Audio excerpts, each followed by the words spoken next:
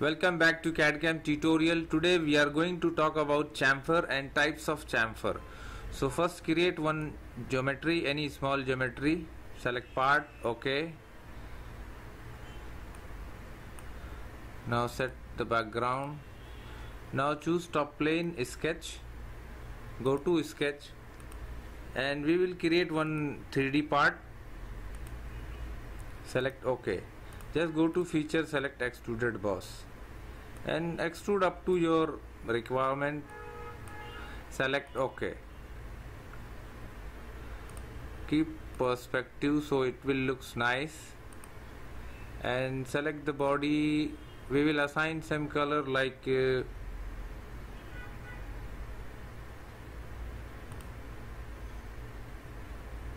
OK. Now we will see what exactly the chamfer and how it works. So just drop down the menu of fillet, and there is a one option chamfer. Select chamfer, and there are three types of chamfer: angle, distance, distance, and vertex. So first we will see what is angle distance. In angle distance you have to put distance and angle. So select distance, let's say 20 mm, and degree 45 degree. Select this. See, the degree looks 45 degree, and here the showing dimension and degree. Yes, see, it chamfer in 45 degree. You can even click on that and edit feature, and you can change the angle, let's say 60 degree. See, it's become 60 degree. You can change the dimension 10 mm. Select OK. Now see, the dimension change and degree change. So this is called angle distance chamfer. Now again drop down the menu, choose chamfer, and we will see distance chamfer. Select distance, and here option equal distance, or if you will not uncheck this box, so you can define your distance like this. So select this line. See, the top side is 10 mm and down 20 mm. So this is called angle distance chamfer.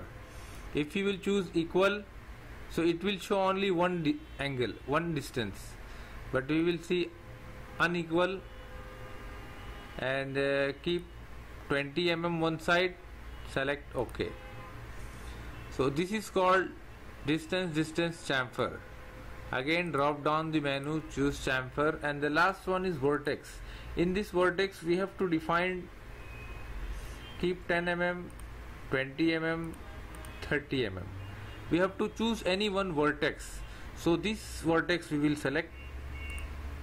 See how it is going to, see here distance 10, 20 and 30 mm. Select OK. See, this is the vertex chamfer. So I hope you understand. We will see one more example. Chamfer, select distance 10 and 20. We will choose equal. OK. Now we will assign in any one face. If you will apply this face, select OK. See, the whole face become chamfer. The same as again you have to apply one angle distance. OK, angle distance keep 45 degree and apply this face. Select OK. It is not eligible, I think, so delete this face. OK, select this face, select OK. Now see, it is chamfered.